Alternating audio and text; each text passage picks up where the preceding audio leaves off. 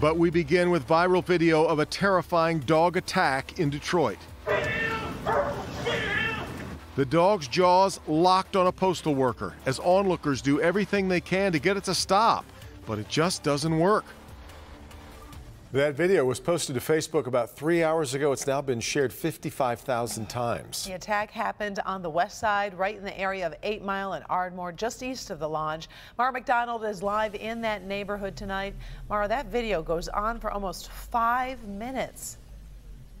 Karen, that postal worker was right here on the ground, and thank goodness that the neighbors in this neighborhood stepped in and tried to do something to help him. I don't know what would have happened otherwise, including a guy who hefted this extremely heavy trash bin over his head and on that animal. And you know, it didn't make a difference. A man driving down Ardmore couldn't believe what he was seeing, rolling up on a mail carrier being attacked by a dog.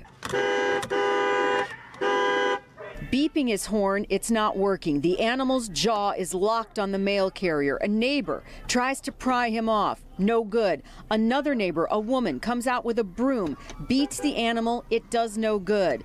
The man behind the wheel of the car gets out, grabs a trash can. It doesn't work. Some of what happens here is too much, and we can't show it.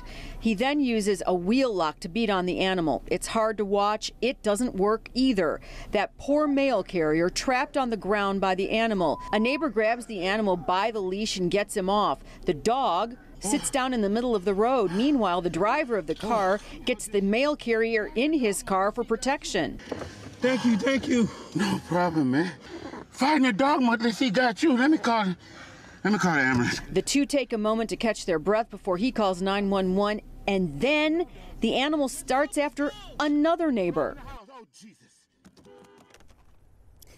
Back here live, they call 911.